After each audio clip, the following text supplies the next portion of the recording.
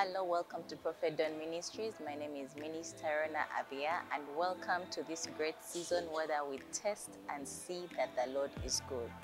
Child of God, today we stand on John chapter 3 verse 3.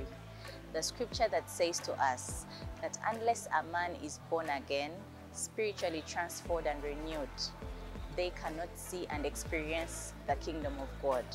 So this season, as the Lord completes each and every unfinished thing in our lives, we purpose to keep ourselves in the spirit of the Lord, to keep ourselves out of the flesh, to renew our minds and our spirits and keep in the Lord's presence and allow Him to unravel all the blessings of joy and wealth that He has stationed for us to enjoy in this season.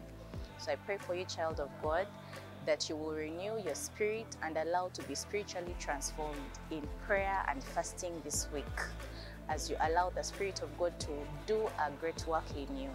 And I prophesy to you, child of God, that you ignore the flesh, ignore the surroundings that do not depict God's plans in your life, and enjoy the goodness of the Lord in your life.